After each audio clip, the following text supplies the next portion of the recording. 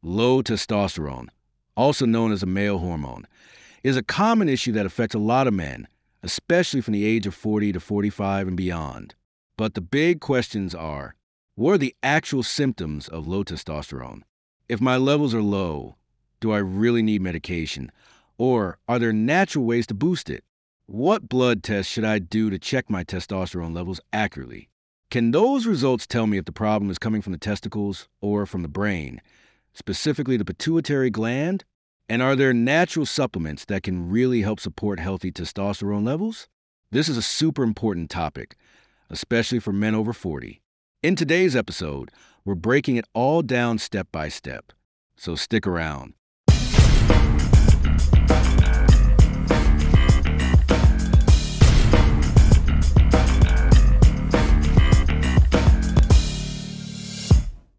Peace be upon you.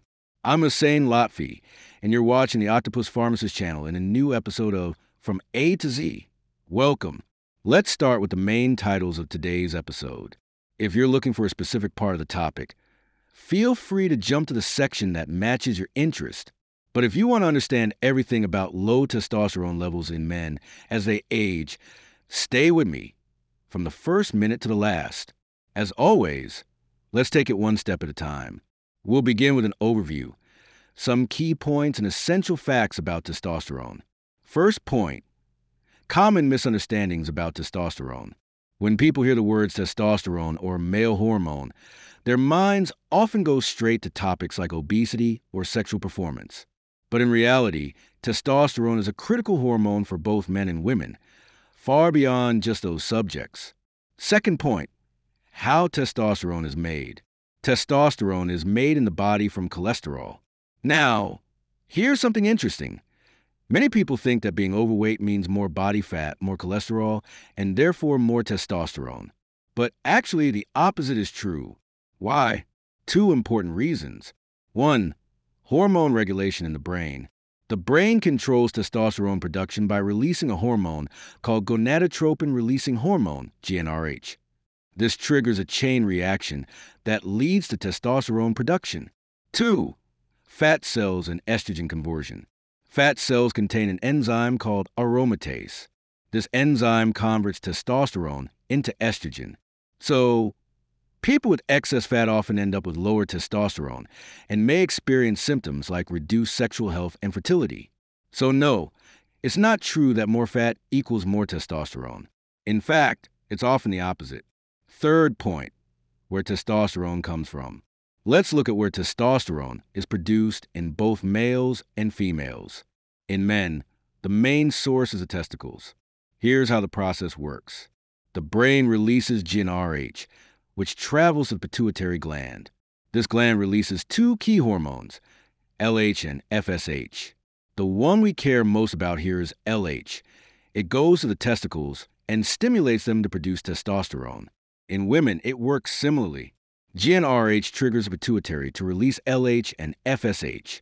LH goes to the ovaries, where a smaller amount of testosterone is produced. There's also another source, the adrenal glands.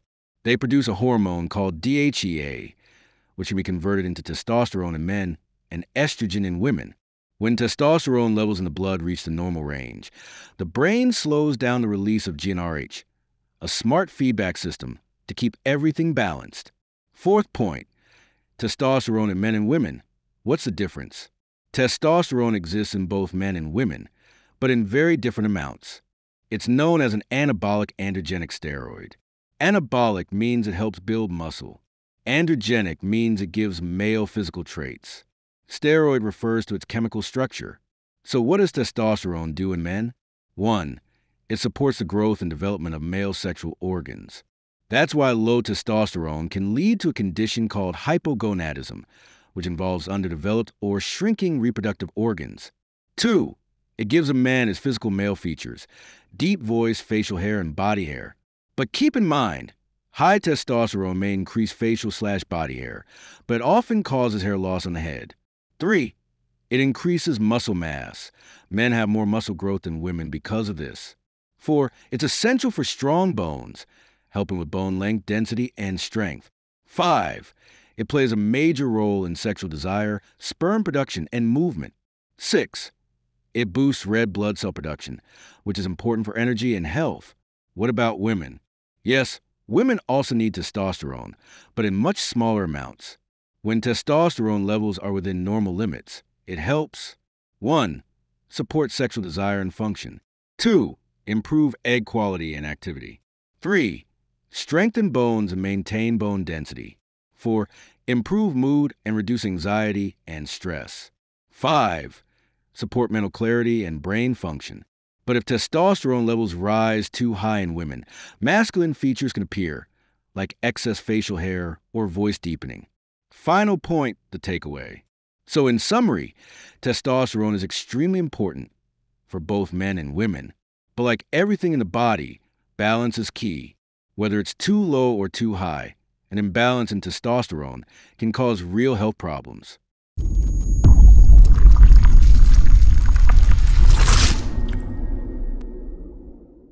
The second point is, if there is a decrease or increase in blood hormones, what are the symptoms?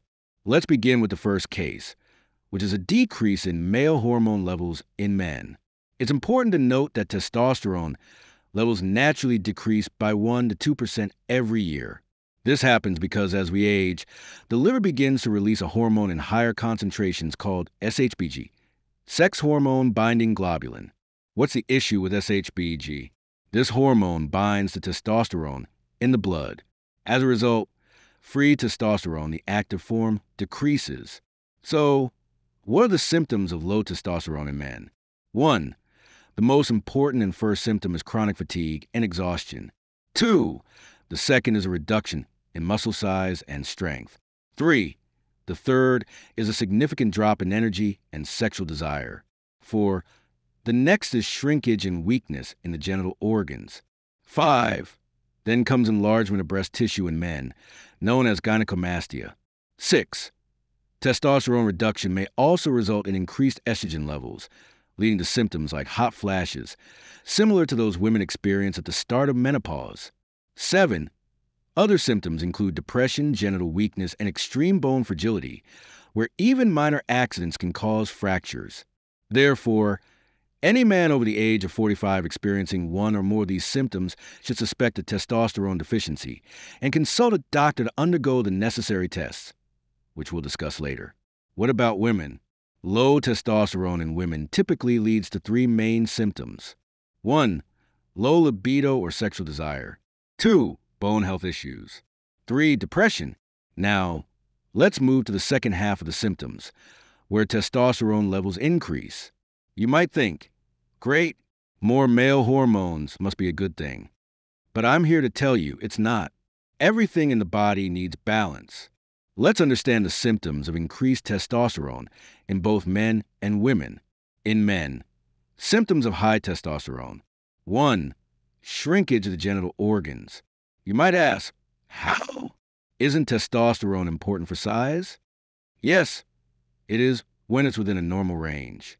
But when it's elevated due to external intake, like what some bodybuilders or athletes use, it leads to suppression of natural hormone production, eventually shrinking the testicles. 2. Heart rhythm issues and heart muscle hypertrophy. High testosterone can harm the heart by disrupting its rhythm and causing enlargement of the heart muscle, making the hormone dangerous for cardiovascular health. 3.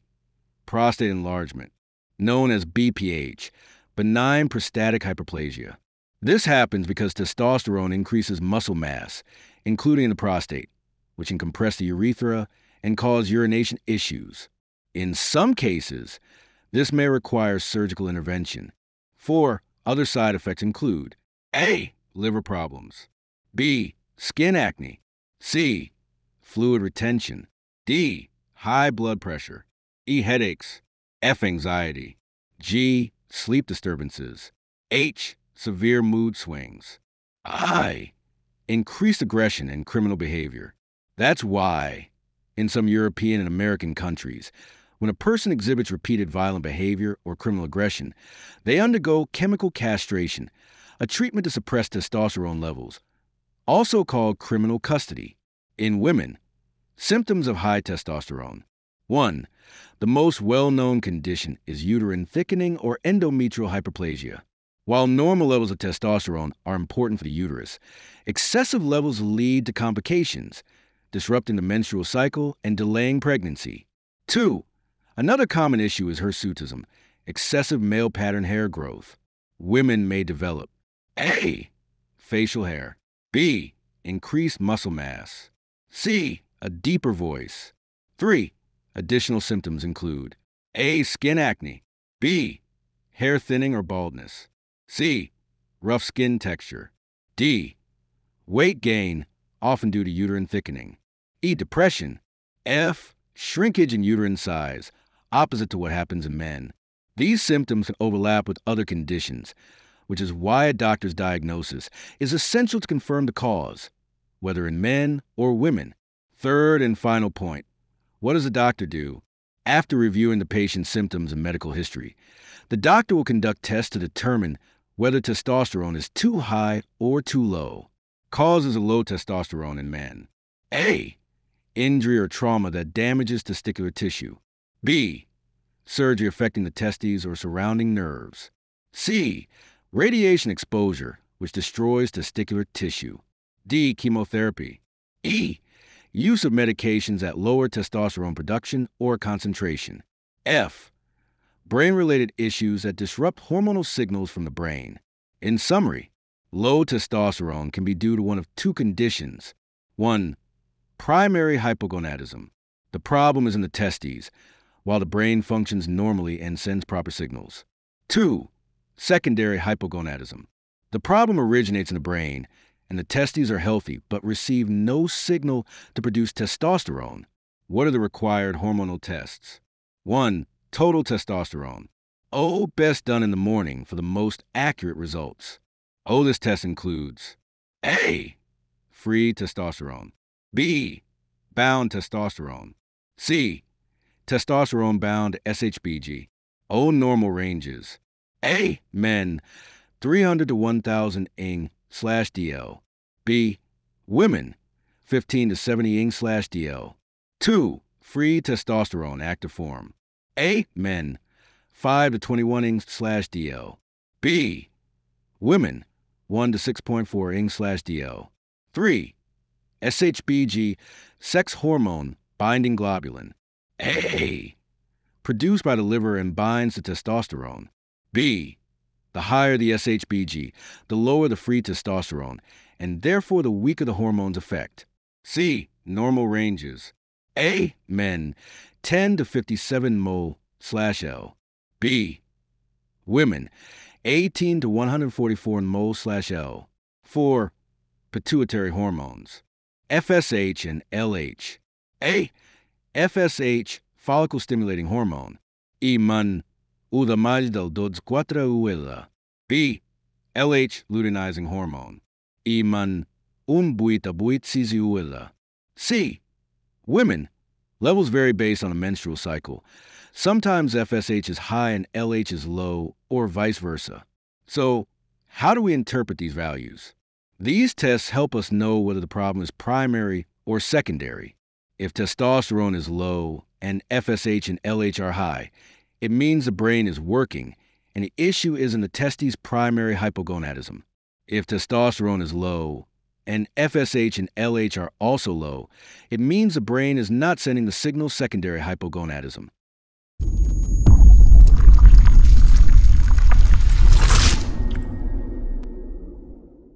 Section 4. How to naturally maintain testosterone levels after age 45. Now we reach the fourth and final topic, one that's extremely important for all of us. How can we naturally maintain testosterone levels after the age of 45? There are 4 key steps you need to focus on. 1. Exercise, especially resistance training.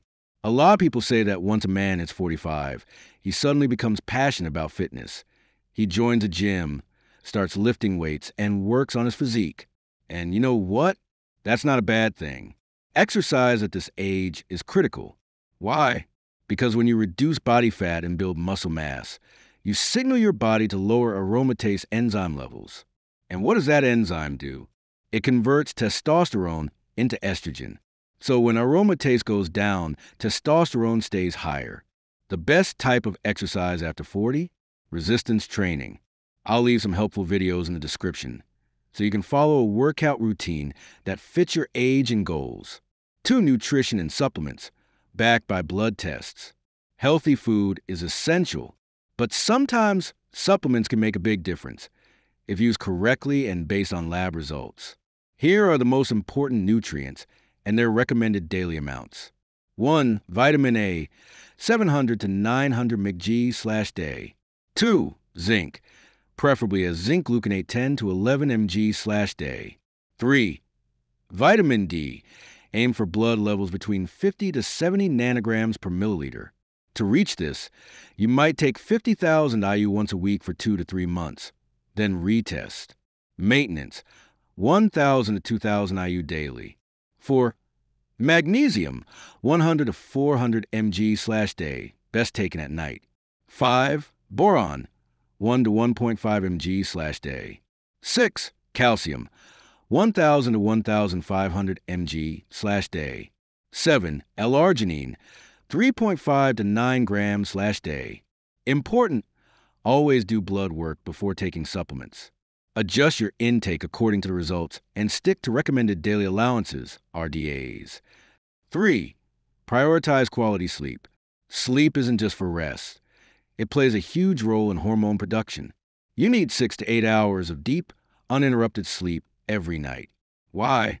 Because during REM sleep, the stage when you dream, your body produces testosterone at a higher rate. So, no staying up until sunrise. Sleep at night to support your hormones. 4. Eat smart. Avoid testosterone killers. Choose testosterone boosters. Let's start with the foods you should avoid, as they reduce testosterone. 1. Mint. 2. Licorice. 3. Soy-based products contain phytoestrogens. 4. Fast food full of preservatives and trans fats. 5. Alcohol. 6. Smoking. Now here are foods and natural extracts that help boost testosterone. 1. Garlic. Great for testosterone if you're not sensitive to it. 2. Pine bark extract. Also lowers bad cholesterol and improves blood flow. 3. Chrysin, found in high-quality raw honey. A spoonful in the morning can help. 4. Palmetto saw palmetto. We covered it in a previous episode. Link in description. 5. Ginseng. We'll dedicate a full episode to it soon. Always research any herb before using it. What does it do? Are there side effects or drug interactions? Is it safe during pregnancy or breastfeeding? How do you choose a good quality product with the right concentration? That's all for today's episode. In future videos, we'll keep diving into herbs and supplements, one by one, so you can make informed, healthy choices. If you found this video helpful, don't forget to like, subscribe, and share with someone who needs it. And if you'd like to support the channel, you can do so via Patreon, PayPal, or directly through YouTube. Thanks for watching, and I'll see you in the next episode. Take care. Hussein Lotfy.